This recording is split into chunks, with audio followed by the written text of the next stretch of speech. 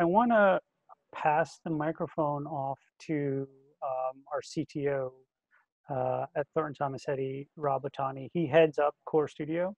He's kind of the guy that pushes our buttons to keep us pushing other buttons, if you want to put it that way. So Rob, stage is yours. Cool, thanks, Charlie. So I'll wrap this up hopefully quickly. Amazing presentations. It's always funny with these presentations. There tends to be a kind of theme, and we don't even attempt that. So anyway, I'm going to share my screen. Which screen are you seeing, by the way? Actually, PowerPoint. Great. I think I may have to re-share. What about now? No, right? Nope. All right, I got it. All right, once we get past this, we'll be good. Okay, what about now? Good? Yes. Cool. All right.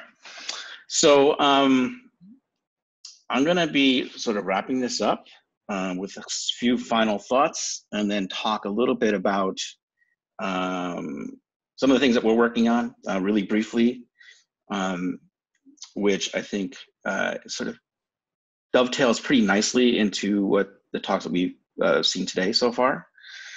So first of all, huge thanks to this organizational committee, and in honor of the UK event, I changed my spelling to organization to the UK version.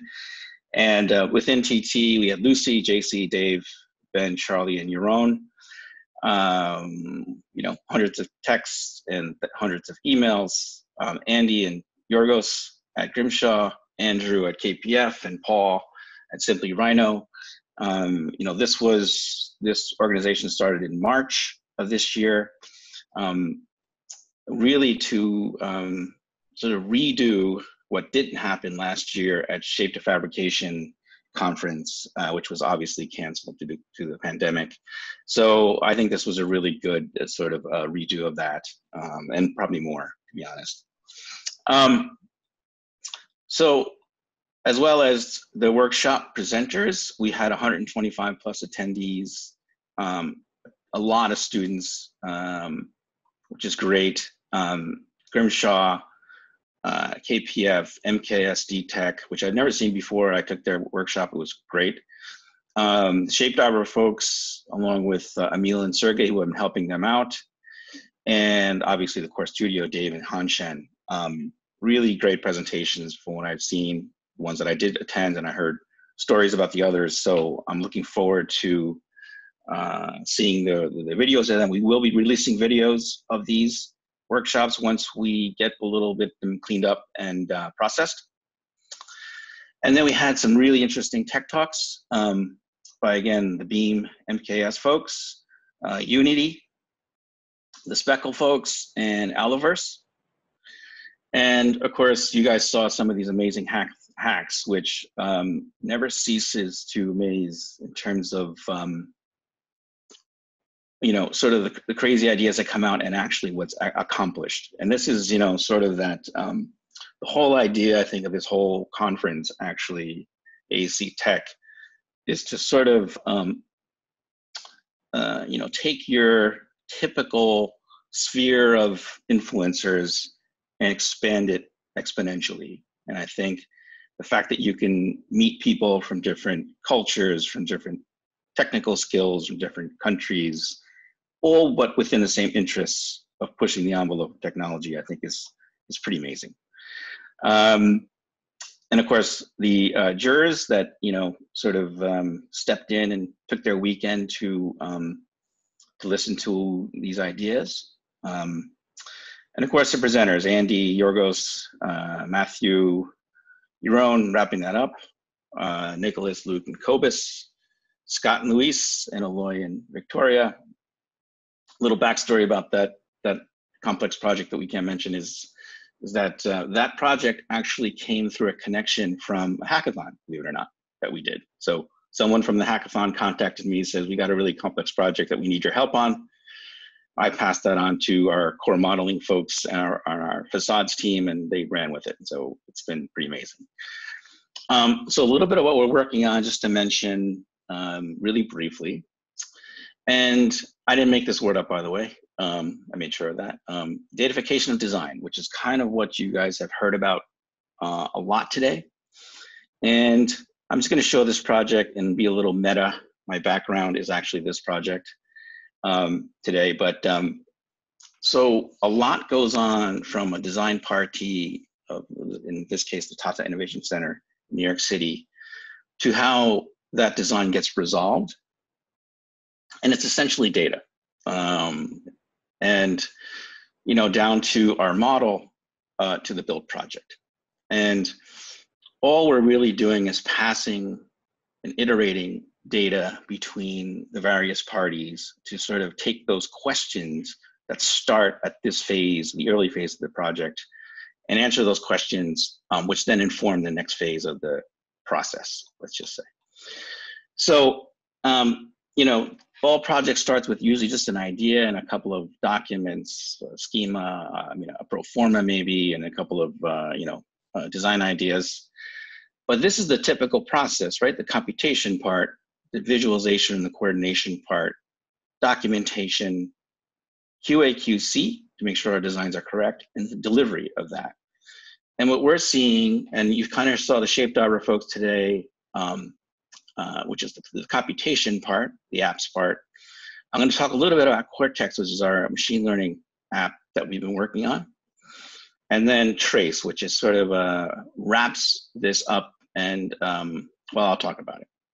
So the first one is this is early in the process, but you know, we've been working on AI machine learning apps since 2015, and it took a long time to get a real sort of usable app out there, from conception to app.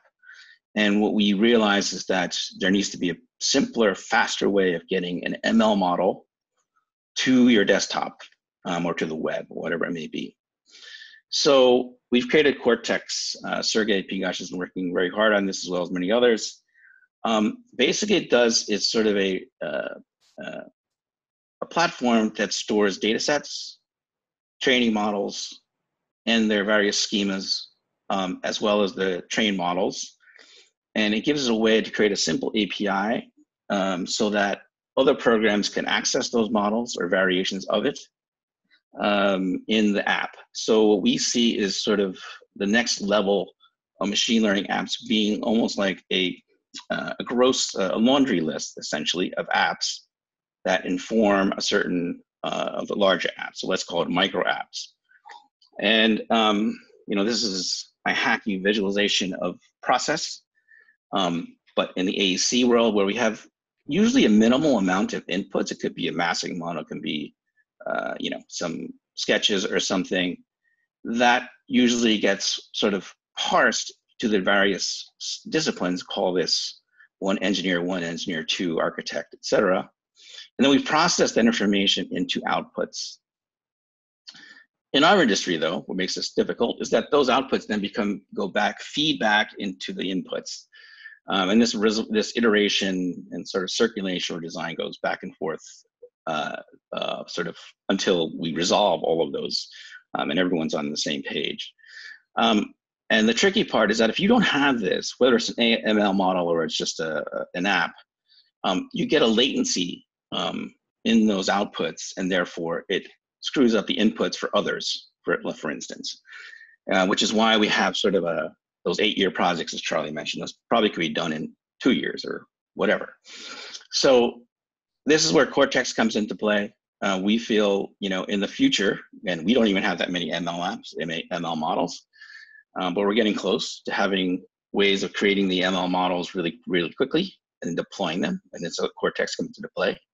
So we've gotten this far where we actually can take our sort of Python models, run various algorithms, store them in this location. This could be, you know, if you're doing ML, anyone's familiar with ML, you're going to have multiple models, test models that some are good, some are bad, some have different schemes, etc. And then it's going to have the schema sort of exposed to the end user, so that they can pick and choose that specific ML model, and then have a quick deployment of that ML model to their various apps. And we see having multiple hundreds, potentially thousands of models here to be deployed on a very specific project or process. So that's Cortex, very early in the phase, but we're hoping to have, hopefully by October, we'll have something up and running in alpha version. The other one is Trace, and this is something that's really exciting to me. I call it the PDF drawing killer. Dave Mans has been working on this for a while. And so why am I saying we need a new drawing?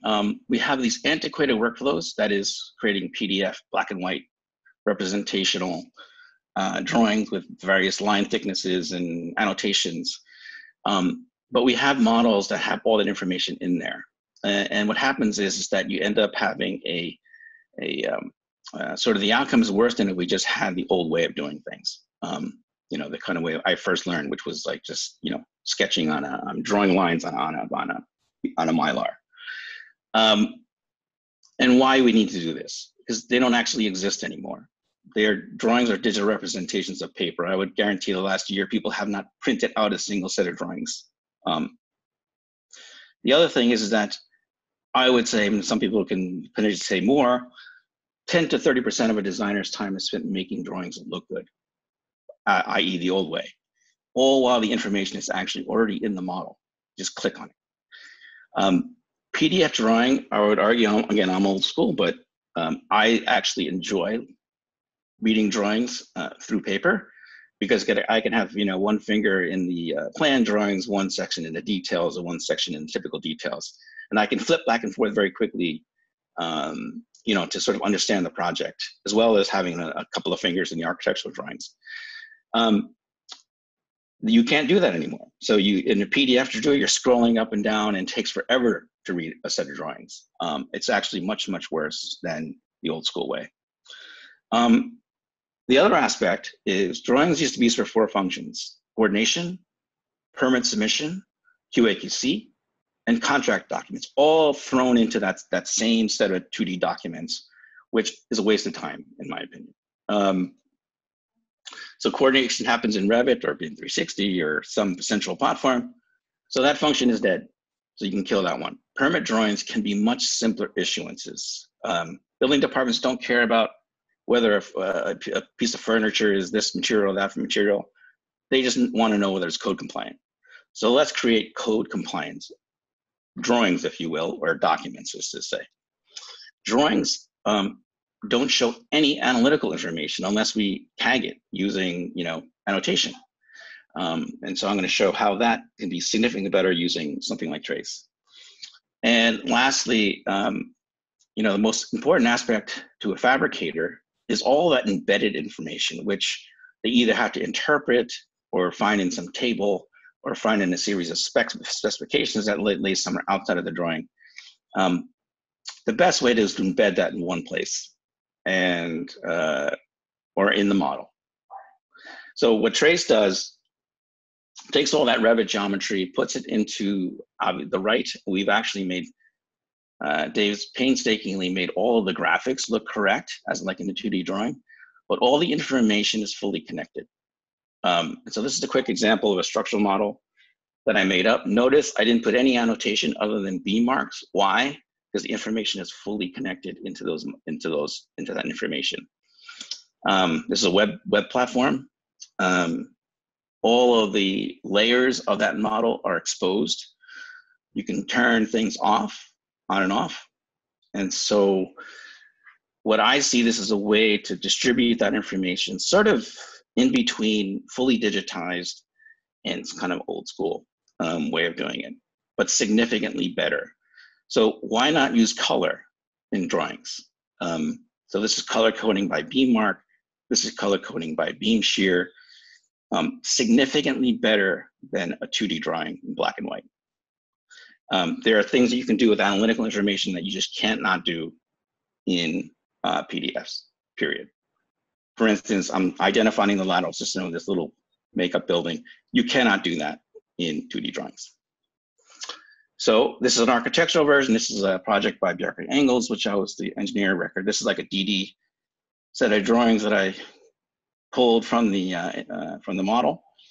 Similar thing though, all the information is fully sort of connected. And I see this as a bridge for digitized data delivery and sort of having that sort of representational information on sort of so-called plans. Again, significantly better in terms of QA/QC than traditional black and white documents. So where we see this going, what I'd really love to do is to have hyperlinks that show up on the platform itself of sections and details, three-dimensional, go to 3D model, for instance, overlay 3D, you know, the architect plus the structure, or to the MEP. I think it's really stupid that drawings are separated into disciplines. You know, that if I'm coordinating, you know, the structure with the architecture, I need to open up a whole other set of architectural drawings to sort of coordinate that. Why don't we just overlay that in a single model? So I'm really excited about this. We're still early. We've learned over the years not to go too far with too many features. So we're sort of slowly bolting things on to get this into a robust platform. So thanks everyone. This has been a really nice AECtech, you know, as best as we could virtual. And I think, you know, in the next AECtech starting pretty soon in October, which we'll probably start coordinating this week, it's going to be a hybrid version, at least for, you know, US folks or people that can make the trip over to US, to New York City. And it'll probably be harder doing the hybrid version, but, you know, that's what we're here for. And then shape to fabrication, look out for that. We hopefully can do that again in 2022, where we do that in person in the UK. And then for, you know, information, just check out AECtech.us to follow the latest news.